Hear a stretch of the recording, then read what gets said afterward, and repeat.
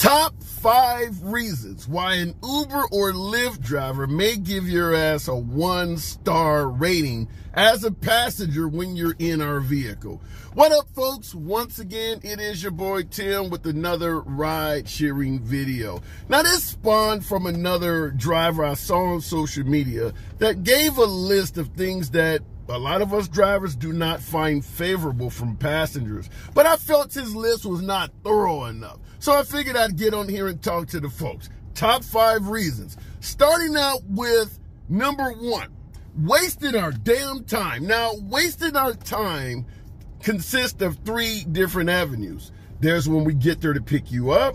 You can waste our time while you're in the vehicle, and you can waste our time getting out of the vehicle. Detailed explanation of that. When we arrive to pick you up, we are expecting the passengers to be ready when we get there. Sitting outside of your damn house, particularly if you live in an unsavory neighborhood, an unsafe neighborhood, we don't want to sit there in our vehicles. So having to sit and wait for a passenger, sometimes up to 5 minutes or more, is not something us rideshare drivers want to do. Obviously, our cars are on. We may have the air conditioning running or the heat running. We're wasting fuel. And we're often not making any money of any significance waiting on a passenger. So be prompt, be ready when your ride arrives. And we certainly do not like passengers that are not ready. That could certainly get you a 1-star. That's when we arrive. Now, while you're in the vehicle, biggest issue, once again, wasting our damn time, stops. I want to stop at the drive-thru. I want to stop at Walmart. Most drivers are making less than a quarter per minute waiting on you. So we do not want to stop. We want to pick you up, get you from point A to point B, and get on to the next trip. Any time spent sitting around waiting for you passengers is a loss financially to most drivers. So do not waste our time. And obviously, I stated when we arrive, when you're in the vehicle, and then when you get out, when we get you to your destination.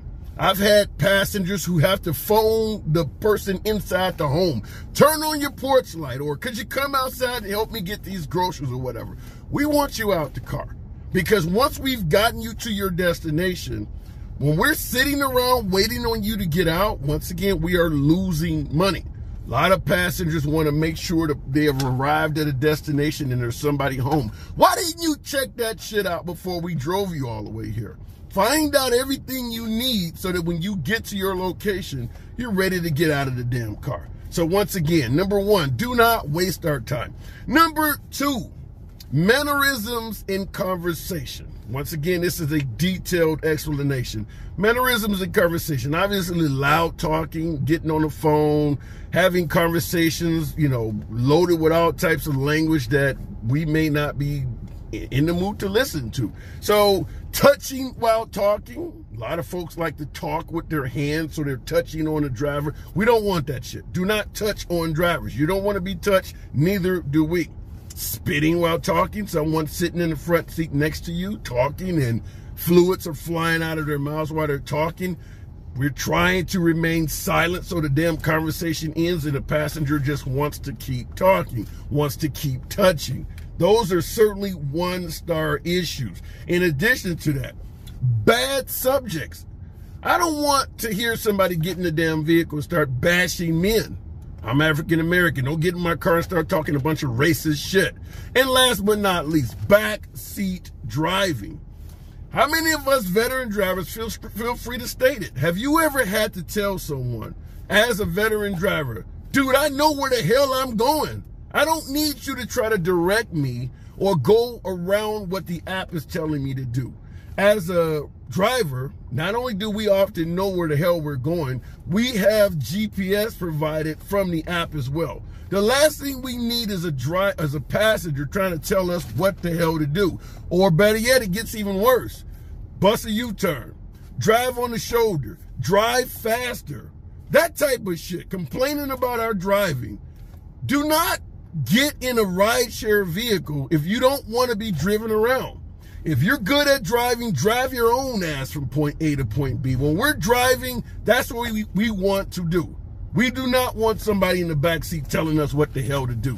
Veteran drivers, if you had a passenger talking too much shit about your driving, feel free to state it in the comments. Number 3, spills and smells, particularly ones that have an aftermath. Now, I know some other drivers have an issue with passengers eating in their vehicle. I don't mind you eating some food in your vehicle or whatever the case may be. Don't get in my shit eating chitlins and hog maws. I don't want to smell chitlins, but nevertheless, whatever you're eating, I don't mind you eating. Nevertheless, I stated spills and smells. So when you get out of the vehicle, everything about you should get out of the vehicle with you.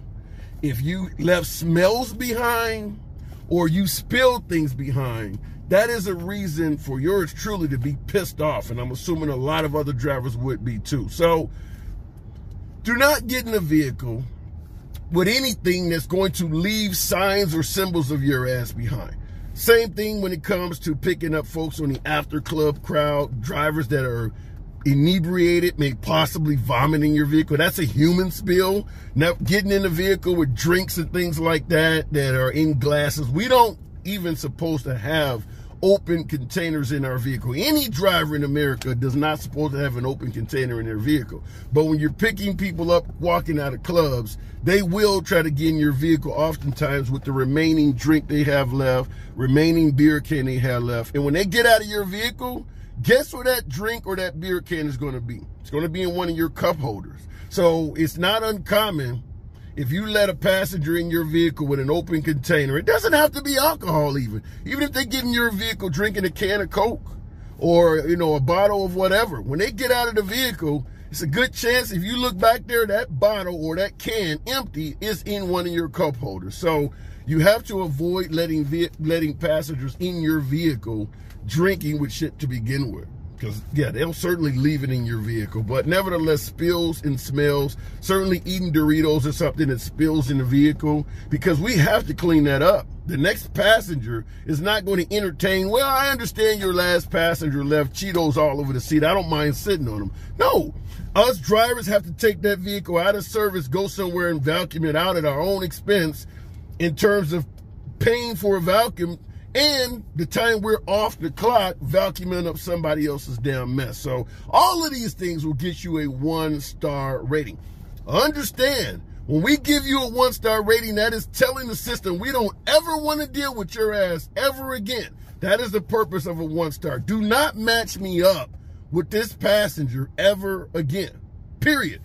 Number 4, extra work for no pay. I don't give a damn what you do for a living. Chances are you do not favor your employer providing you with extra work for no pay. In the ride-sharing business, extra work for no pay could mean wheelchairs, assisted devices, people with laundry bags, grocery bags that need help with this stuff.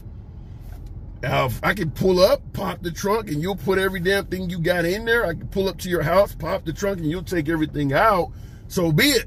But a lot of passengers need assistance with all of the stuff they're putting in your vehicle. And for us drivers, that is extra work with no pay. Because our sole job as a rideshare driver is to get you from point A to point B in a clean car expeditiously. That is it.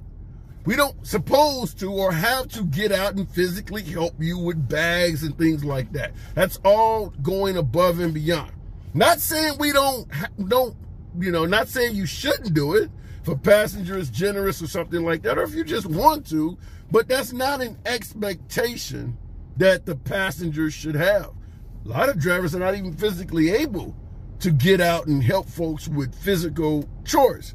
But I'm going to give you number 5 that would tie into the first 4 and maybe even erase some of the issues we have with them.